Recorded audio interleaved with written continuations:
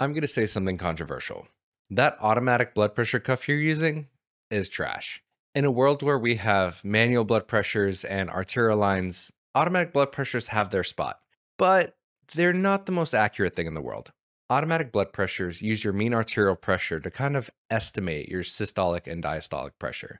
This leaves you kind of wondering, am I in the right spot or not?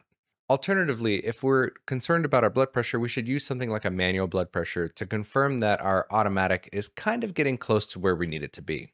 Or we can swap to an A line for more accurate real time monitoring.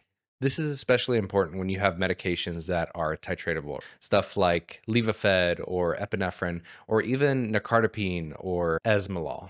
These medications rely on you having an accurate real time blood pressure to be able to make those titrations. Relying on your automatic cuff pressure, especially in something like a bouncy ambulance, it's just not appropriate. So make sure that if you are using an automatic, at least verify it using a manual cuff pressure if you can on the critical patients.